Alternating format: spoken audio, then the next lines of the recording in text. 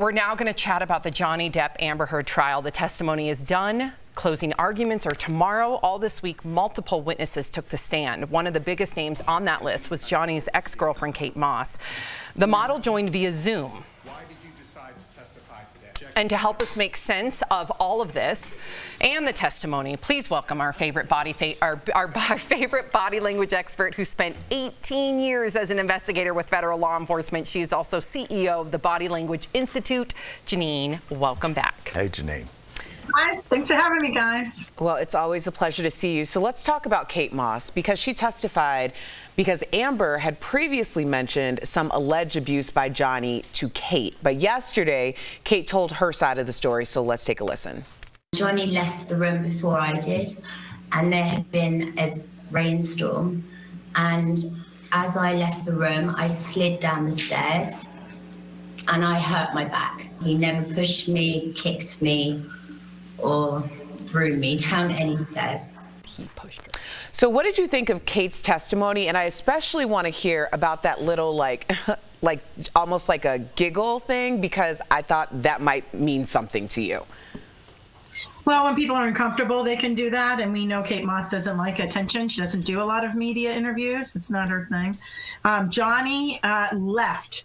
I slid down the stairs. Had been. She's used tense here. When we hear past tense, it makes sense for any type of trauma, even if you're just falling down the stairs, to be using words from the past tense. We also heard this with Johnny talking in past tense about the trauma he's experienced. When Amber hits the stand, though, what did she use? Current tense.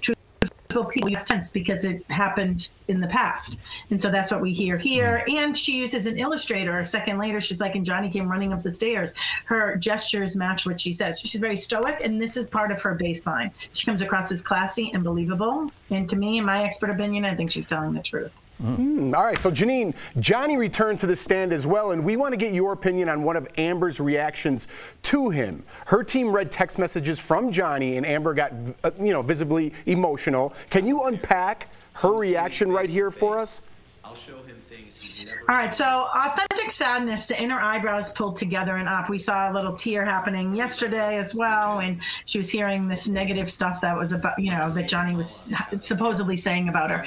And when we fake sadness, which is what we saw, or my expert opinion, we saw on the stand when Amber was on the stand a week or two ago, was when we fake sadness, this is really sulking. When our brows come down and the corner of our mouth come down, that's sulking. No one sulks alone in a room when they're sad. No, we're sad. Our kids sulk when we don't give them what we want. And so when we sulk, what we saw previously with Amber, it's I'm fighting for attention here. So I have a motto I say, when brows are together and up, sadness is in our cup.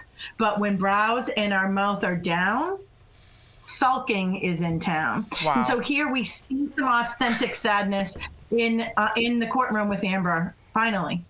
Anything that rhymes has got to be true. So Janine, today Amber returned to the stand, and let me tell you, got quite passionate when confronted by his attorney about if she expected Kate Moss to defend him. Listen. I did not expect her to show up or not expect her to show up. It didn't matter. It doesn't change what I believed at the time when we were on the stairs and I thought he was going to kill my sister by pushing her down the stairs. All right, Janine, what does her demeanor... That sounded like a drunken brunch, like when you stop the whole table, like, I don't care. Okay. Janine, what does her demeanor tell us? Al is not the body language expert. Well, it's very, I'm going to make up a word here. It's very attitude-y. And so I think you hit the nail on the head, that this is coming across as very attitude. And when she's crying today on the stand, what we're seeing is scorn. So scorn is a combination of anger and disgust. Disgust is the nose wrinkling, the teeth gritting like this. We saw this with Kato Kalin when he was on the stand being interviewed by Marsha Clark. Don't you have a book deal or a TV deal? And he's like, argh.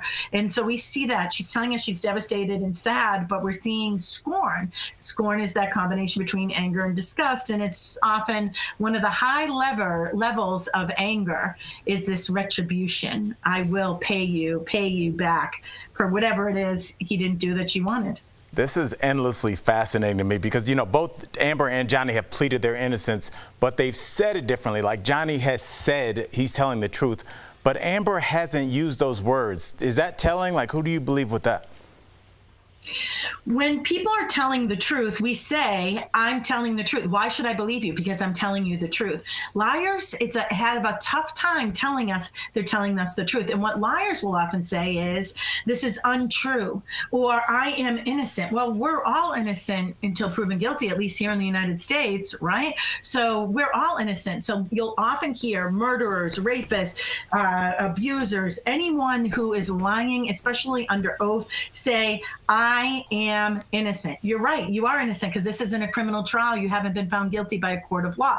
So that is a weak denial, a weak excuse, where Johnny on the stand yesterday, we heard him tell us 2 times, no matter what happens, I was able to tell the truth. I was able to get out here and share the truth about what happened. You know, I want to go briefly back to sadness. In your last segment, when we're talking about school shootings, look at the tears rolling back. We are programmed to suppress sadness.